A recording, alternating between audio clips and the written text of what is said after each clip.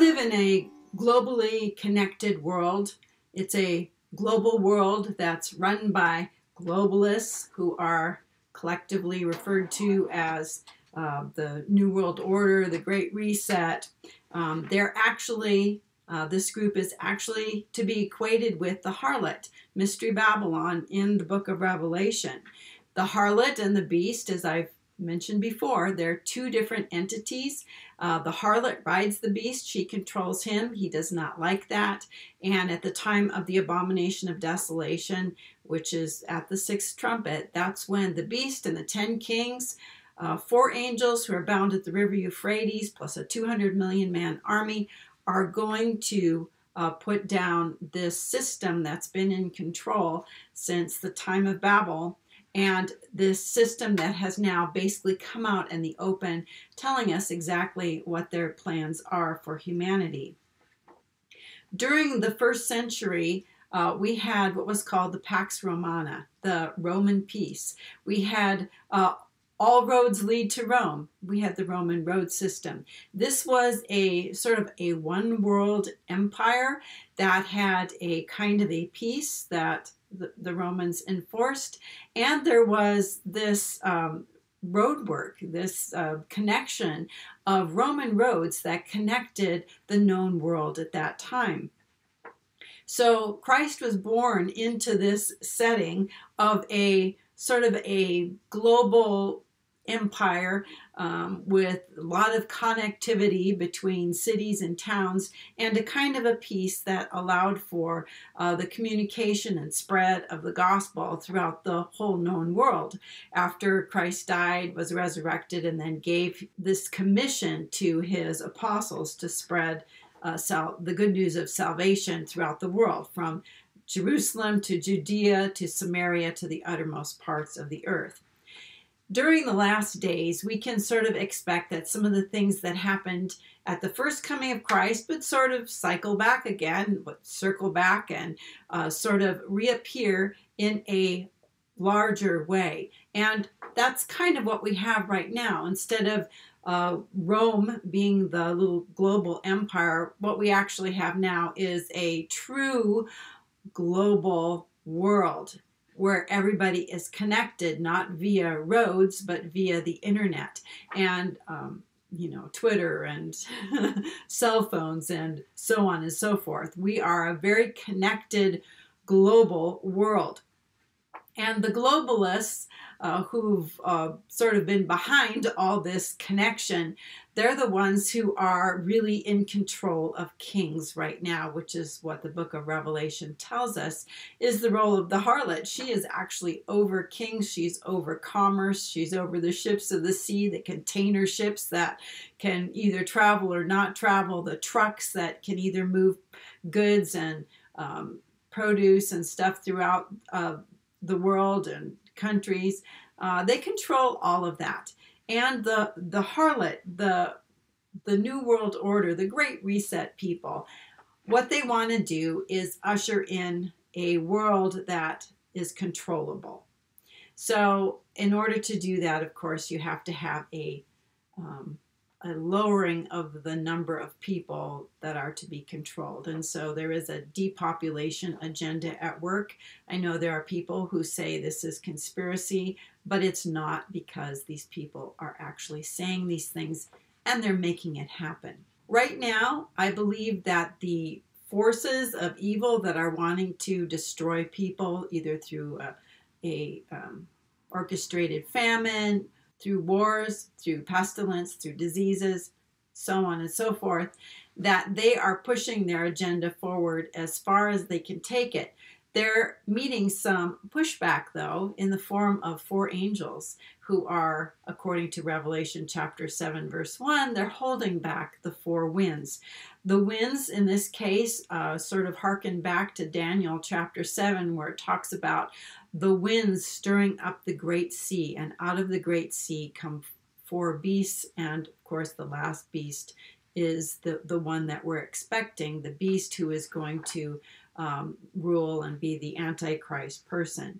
These 4 angels are right now holding back what the New World Order people would like to do. They're not allowing it to go forward as quickly as they would like it to. They have an agenda and they want to move it forward as fast as possible. Christ is in control of all of this stuff. He is God's representative. He's God's agent, as it were. He is the one who is going to basically open seals and allow the events that are in Revelation to unfold. He is the one who is controlling all of these things. But he has, of course, these four angels who are under him, who have to obey him, and they're going to continue to restrain what the Mystery Babylon people are doing until the 144,000 of Israel are sealed. So the famine, the wars, the peace being taken from the earth, the pestilence, the disease, the scarcity that we see is escalating all over the world. But it can only go so far until we're in heaven, until that first rapture has taken place. And once the 144,000 are sealed over that 7-day Feast of Tabernacles, and then on the 8th day, that's when our ministry here on earth is going to end and we'll be taken into heaven in a rapture. Before we leave in the rapture, though, we're going to have a 7-day warning, but it's more than just a warning. It's an actual passing of the baton from basically what's been considered a Gentile church back to Israel again. So Israel is going to receive that baton. The Holy Spirit is going to be poured out on these people. We're going to be helping to pray for them, to impart that Holy Spirit life to them. We have authority to do that. It's something that's been given to us as believers. We're going to have that extra measure of the Holy Spirit. We will pray for people on earth, and then after that, then we will leave. The 7 days that the male child has to wait before he can have the flesh cut away, receive his new name, and be presented to God. So that's the imagery that we see in Revelation chapter 12. That's part of the symbolism for a male child being born. So once the 144,000 are sealed, Christ will take the scroll and begin opening the seals. And I think that the first 4 seals are going to be opened like right away in immediate succession. So all of a sudden, all of the things that these 4 angels have been holding back, these winds or these spirits that these 4 angels have been holding back from the 4 corners of the earth, will actually be unleashed. The pressure will be released and they will just move forward. That's when the beast, the 7th king, the rider on the white horse will come out. Peace will be taken from the earth. There will be famine and pestilences, and the result of all this will be that death reigns. And these seals influence 1/4 of the earth's population. Now, in spite of all this, believers are going to be full of joy, because that's what happens when the Holy Spirit comes. You are full of joy. The fruit of the Spirit is love, joy. So in spite of the fact that all of these things are going to be taking place, seals 1 through 4, trumpets, actually 1 through 4, will be taking place on the 8th day. The effects of those will be released immediately. It doesn't matter, because the people, believers, are going to be full of joy in the Holy Spirit. So in Revelation chapter 10, we see Christ as the mighty angel. He's coming down from heaven. He's taking possession, authority over people, believers who have died, and over believers who are living. He's going to take them as his prey, which is why he roars like a lion.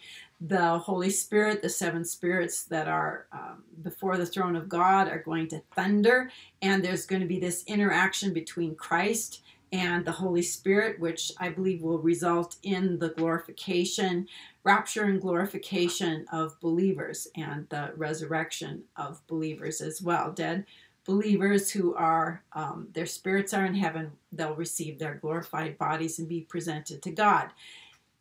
So this is going to be a time of joy for us going into heaven, but it's also going to be a time of joy for people who are on earth who have received Christ. A time of wonderful joy and fullness and love and so on. In Revelation chapter 10, John is told to eat the little scroll that's in this mighty angel's hand. He eats it, it's sweet in his mouth and then bitter in his stomach. And then he's told that he must prophesy again about many peoples, nations, and tongues and so on. And then we go into chapter 11 where we read about the two witnesses, and we see a temple being built, and the temple goes from being the temple of God in the holy city to Sodom and Egypt, with the Antichrist, the beast, defiling the temple of God. So what's going to happen is there's going to be tremendous joy on the part of believers. They're going to be full of joy, talking to people. People are going to get saved and converted. There's going to be millions of people who get saved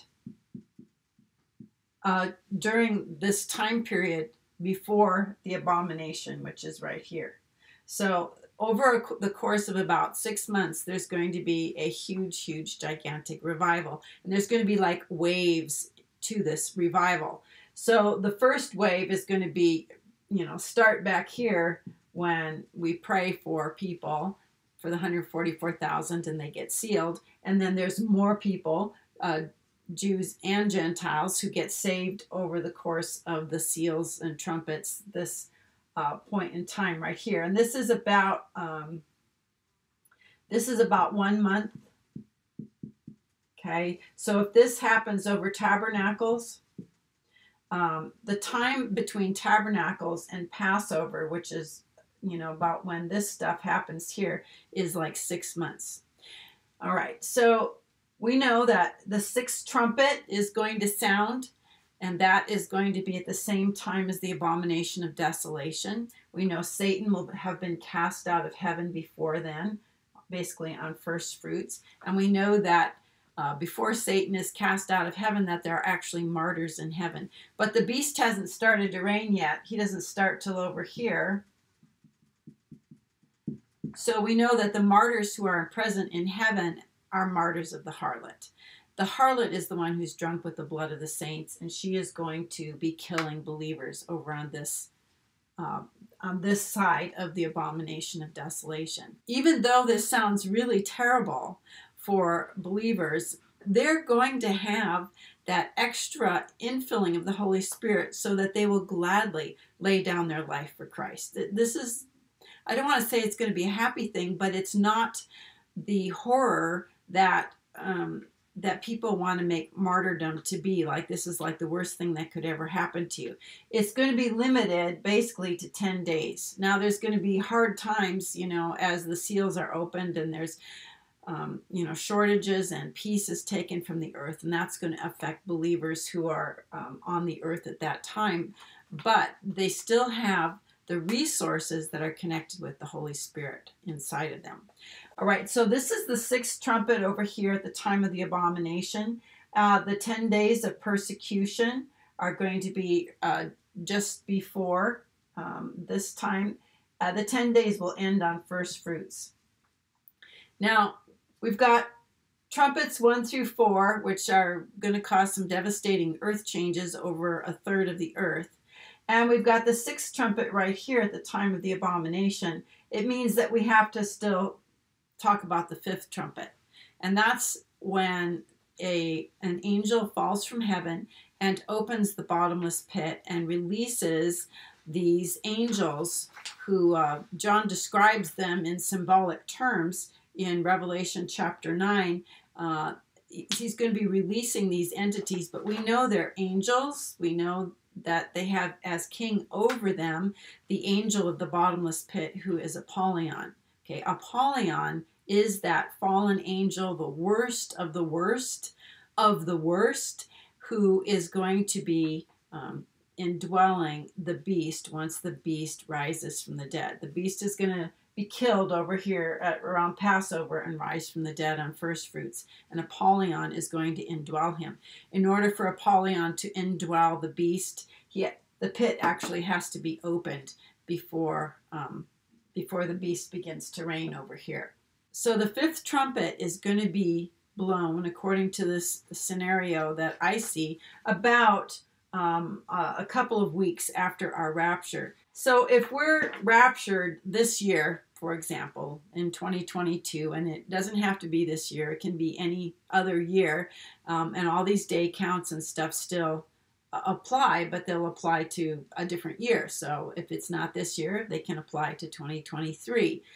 So we're not looking for specific dates as much as we're looking to count day counts. And we actually are incorporating Feasts of the Lord in with what we're doing here. The Harvest Festival, specifically the Feast of Tabernacles, which isn't something that we celebrate, but we're going to be following the pattern of the 7 days with an 8th day, the child who's caught up, the leper who is cleansed, the priest who has 7 days of ordination and then ministers on the 8th day. All those patterns apply to us. So the Feast of Tabernacles, though, will apply to the 144,000 of Israel, who will be sealed over the course of that week. So if the first rapture takes place on the 8th day of Tabernacles, that would be October 19th of this year, 2022. Okay, and I'm writing this the way Americans write it, with the month first. If that's the case, the fifth trumpet would most likely be on November the 8th, which happens to be a full moon, and there actually is a lunar eclipse that day, a full lunar eclipse visible in Israel. So if the fifth trumpet is opened on this day and we count 150 days or 5 months, we'll end up at first fruits in 2023. Now, I just want to talk a little bit about CERN and the opening of the pit, because today is July 5th and CERN has just powered up again, and a lot of people think that because on the website for CERN, they're trying to open a portal, okay? And a lot of people think that this is how the pit is going to be opened, is through something like CERN. Now, that may be the instrument that God uses to open the pit, but the pit is going to be opened on a day that's already predetermined. Okay, so nobody is going to open that pit, CERN or nobody, until Jesus basically gives the go-ahead. Now, Jesus is the one who is basically God's steward. He's the firstborn. He is over all of God's household, which means he has the keys to everything. So he has the keys to death and Hades. He has the keys to heaven. He has the key to the pit. He has the keys to everything. He opens doors that no man can shut. He shuts doors that no one can open.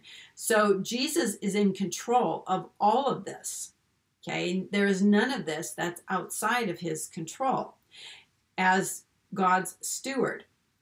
Now we know that once the pit is opened, that the entities that are in the pit, these fallen angels, and I believe they're the angels that mated with human women at the time just prior to the flood and had children that the Bible calls the Nephilim.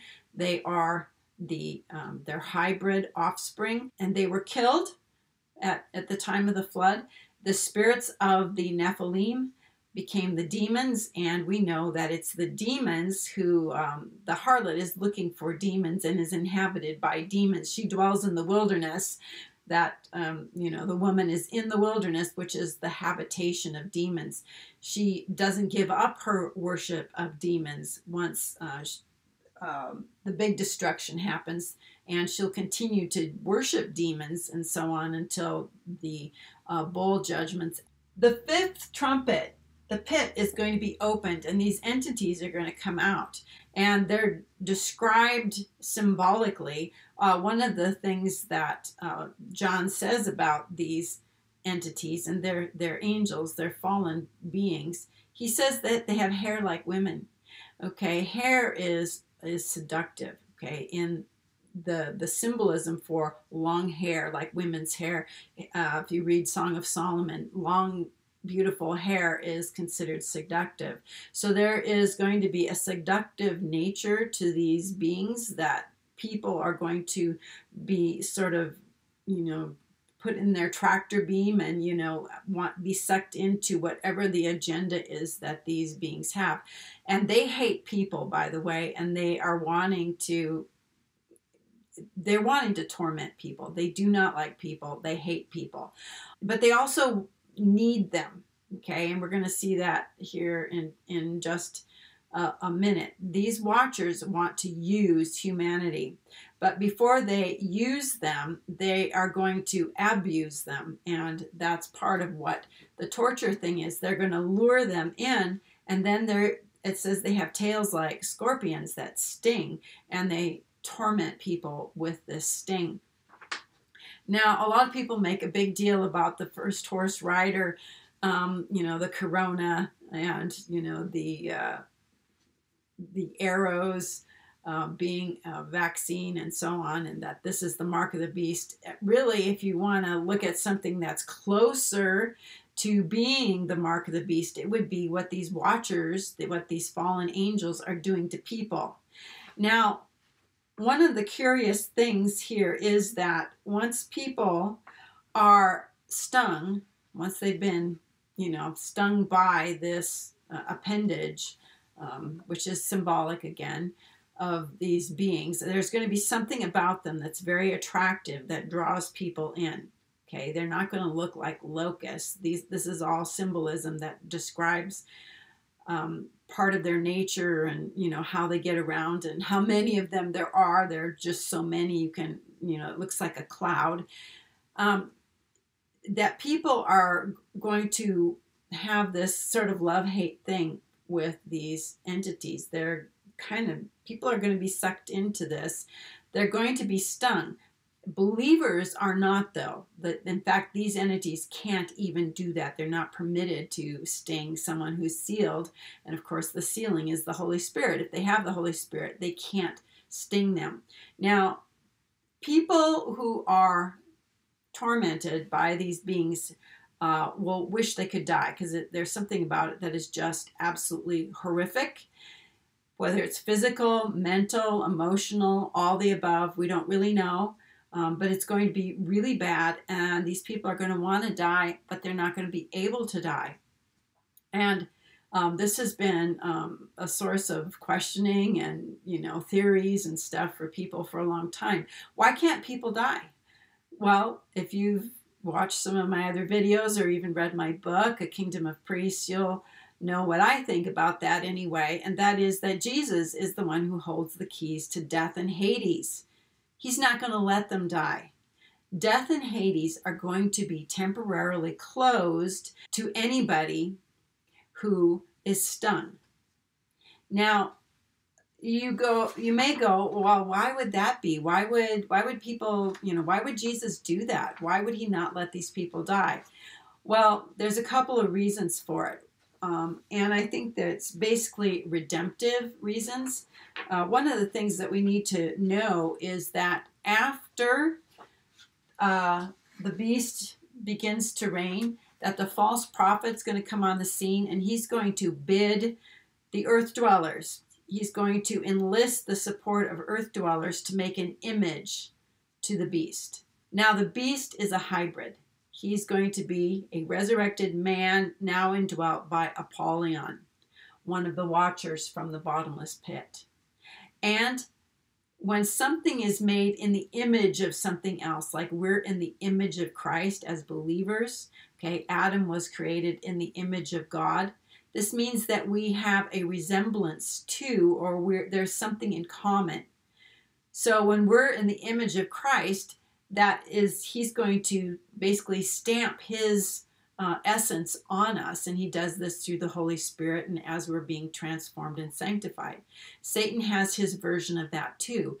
There are going to be people who are in the image of the beast. That is, they're people who are with the cooperation of the earth dwellers, that is, people who love the earth and love the world and love this world system. they're going to make it so that there will be a select group of people who will be hybrids. Okay, they'll have lots of powers. They'll have knowledge. They're going to have all of the assets basically of the fallen angels who were so bad that they had to be put in chains in the pit. So the people who are going to be in the image of the beast, this is not going to happen until after the abomination of desolation, when the false prophet gets the cooperation of earth dwellers to somehow or another make it possible for these fallen entities to go into humanity without the ill effects, right? Because the watchers, for all that they hate people, at some level, they need people in order to interface with this world. How is this redemptive? How is this going to usher in yet another wave of revival? Well, there's this very interesting story in John, I think it's chapter 3, where Jesus is talking to Nicodemus.